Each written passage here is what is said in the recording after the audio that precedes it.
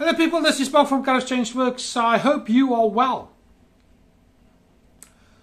Number 3 in this little 30 characteristics of the Narc. So let's continue.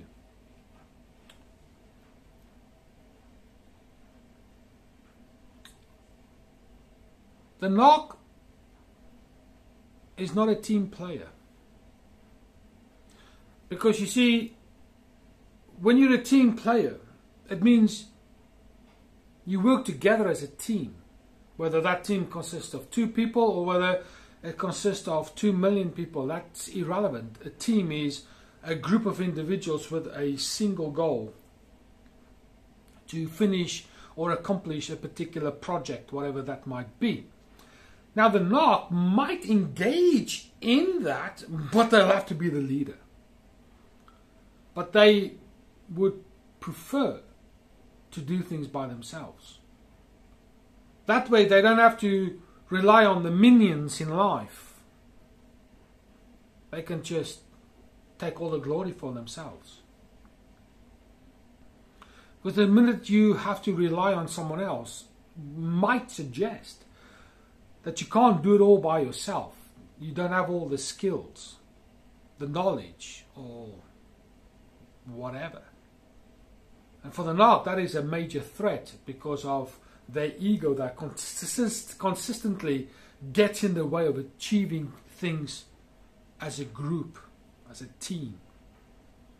So they will always try to be the one-man show, the focal point, the focus is on me kind of attitude. Because I'm the Narc, don't you know? So when you see a group effort take place, but you see that one person that is trying to single themselves out a little bit, ding ding, you've identified them.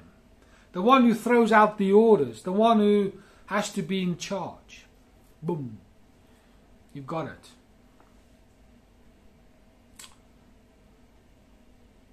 I was quite fortunate in this next one that I never experienced this.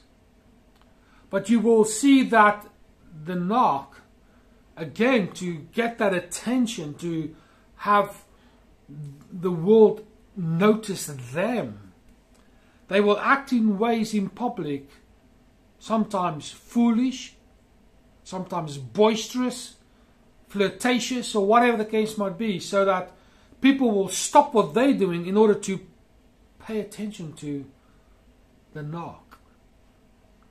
I was very fortunate that I never experienced that.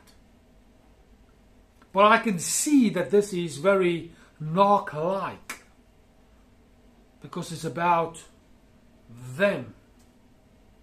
So if you as the prey aren't paying attention to how wonderful the Narc is, wait for the behavioral change in public. Because we know in private, you get slated. It's a different ball game there. So, there you go. As always, the Narc needs to be put on that pedestal of achievement. Because you see, the Narc might start at the bottom but will feel very uncomfortable there.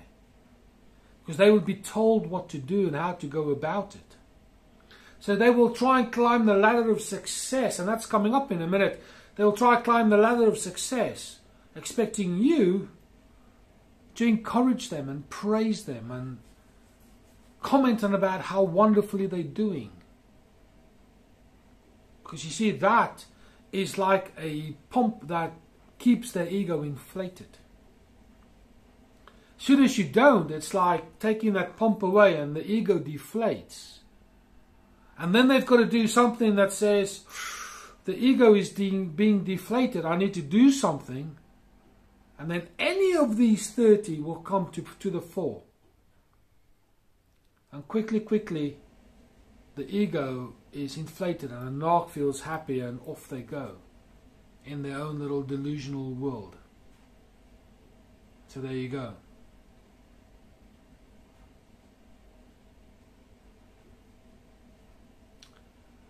The Narc always wants the best because they are the best. And even when they don't have the best, they might not necessarily verbalize it. They might not even behave in a way that says, I want the best. But when they don't get the best, observe this, that they will do things to make your life hell, so that they can be that center of attention. So whilst they're not verbally expressing desire to be the best,